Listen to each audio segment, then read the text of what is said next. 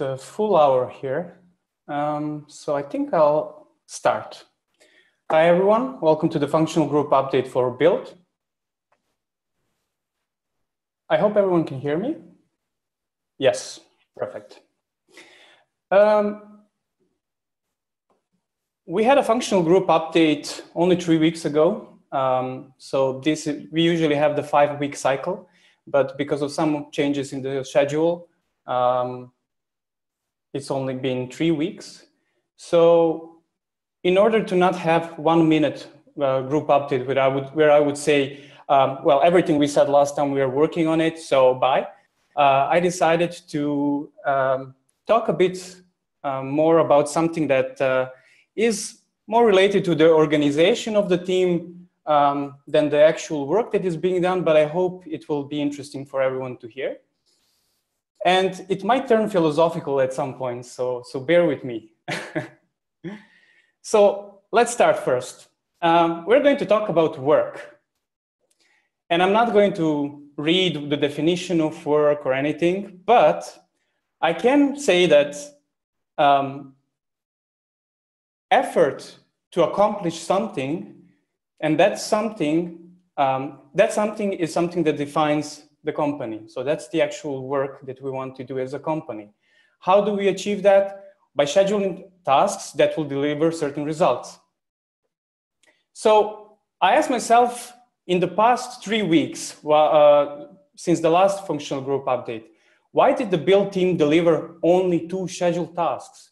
If this is how we actually measure the result of success, like if this is successful or not, why did we only deliver 2 things in 3 weeks? Is it because we have very complex features? Probably. We do have features that have multiple layers and really difficult to find start and finish. But we have been delivering things before, and they've been similarly complex. So I thought maybe because our development cycle is not matching GitLab milestones, so everyone works from 7 till 7, but build team kind of needs to scramble around the release date. So maybe that was it. And I know that we did work on something, so we worked our butts off in the past 3 weeks. And I was wondering, like, maybe we can monitor work as well. So before the previous functional group update, I created a work issue board that has only 4 lanes.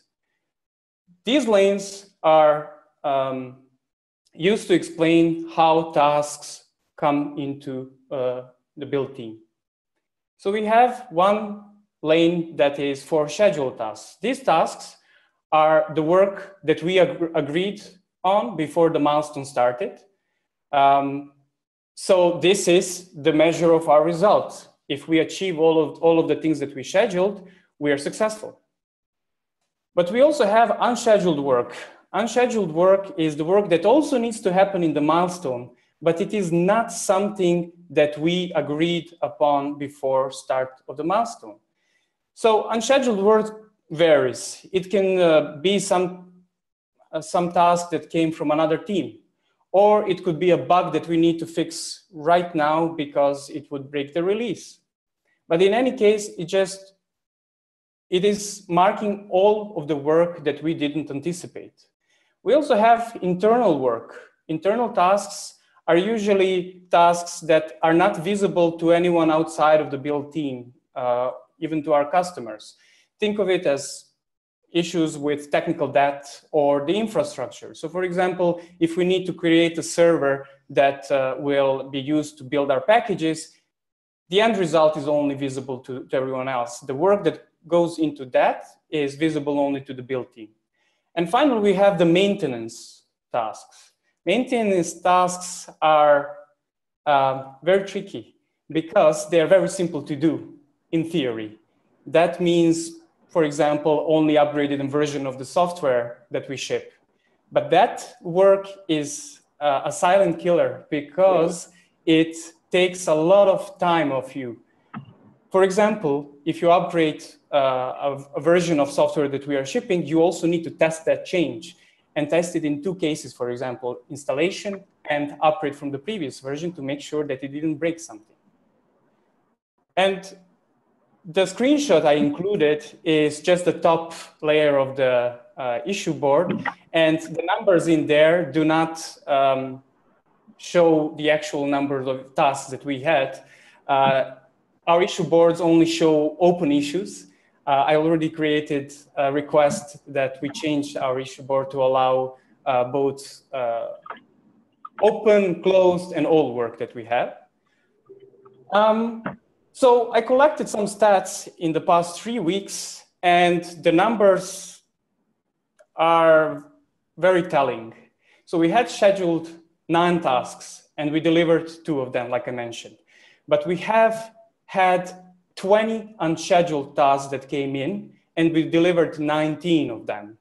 We also had to do 6 internal tasks, and we delivered all 6 of them. And finally, we had 2 maintenance tasks that we both delivered. Keep in mind that this is during one cycle. This is during one milestone that we had to do. So if you're simply looking at these numbers, and if you keep in mind that the schedule work is how you measure results, we failed as a team, quite simply. However, luckily, life is not that black and white. So I would say we are very successful, but we need to do something about the work we do. Can someone mute themselves? I hear someone is unmuted. Thank you. So how do we resolve this issue? So simplest resolution would be throw more money at it, hire someone. Sadly, our positions for the build engineer has been closed. We no longer can hire anyone, and that is going to stay like that for the foreseeable future. You might want to say, well, just deliver what's agreed, right?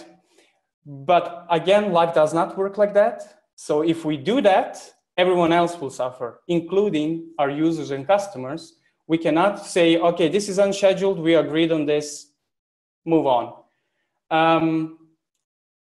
One thing that we are doing, if something became a priority, we need to deprioritize something else. So talk to the product manager of the team or the build lead.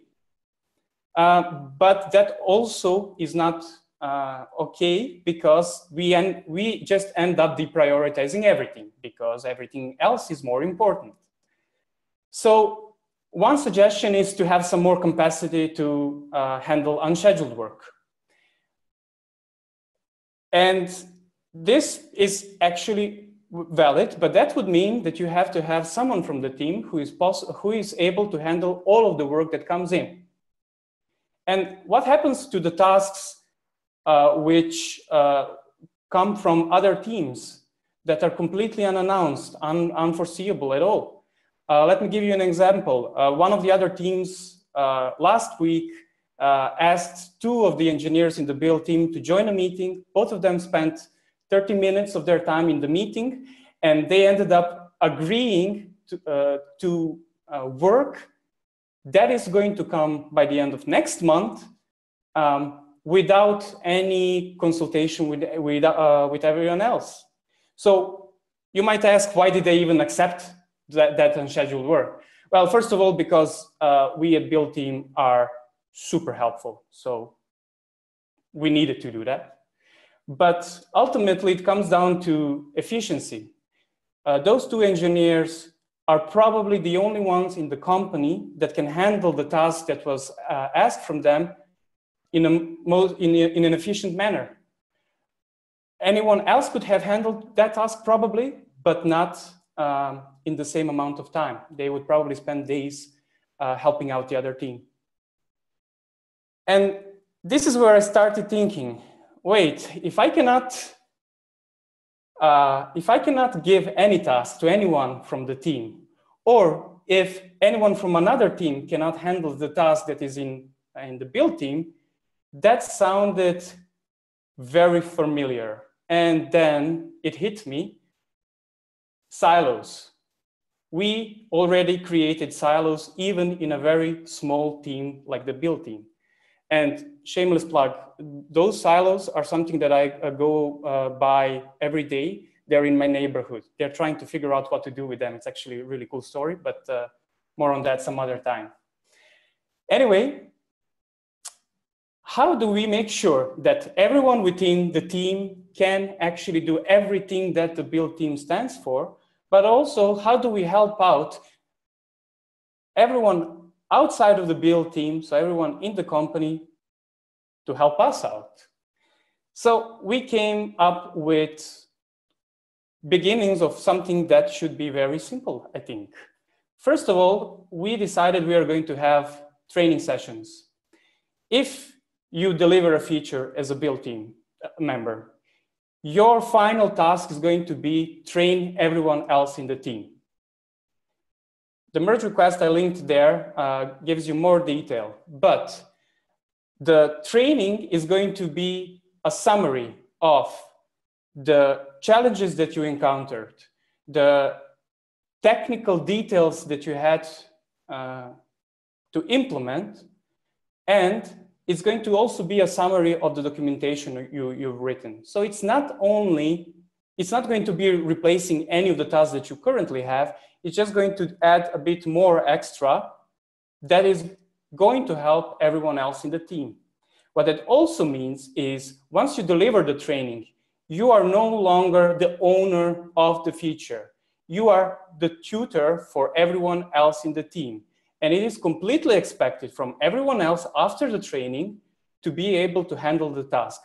Maybe at the beginning with your help, but afterwards you are no longer the owner of it. How about the rest of the company? Well, first of all, we added how to work with the build team in our build handbook. So if you take a look at that merge request, you'll see when you need to contact us. This is not a comprehensive list, but we tried to be as descriptive as possible. If you're working in engineering, go there, and if you notice that any of the tasks that you are doing are covered in the handbook, talk to us. And finally, we started working on delivering packages and images on demand. What that actually means is everyone who works on Community Edition or Enterprise Edition project will have a button in their CI that they will press, and it will trigger a build of a package and the Docker image of the branch they just made. So this is the work in progress, and I really do expect us to finish this within next 2 weeks. So in 2 weeks, I really do expect to have everyone come back to us and say, hey, this is awesome, or this is really bad, I need more. But ultimately, once you're working on your feature, you will have a ready production package that you can test out, and that you can ultimately find out whether there is additional work that needs to be done by the build team. And ultimately, you can help us by proposing a solution while you are working on it. So with these 3 simple tasks that we did in the past 3 weeks, or are doing at the moment, we expect to break all the silos completely. Thanks for listening.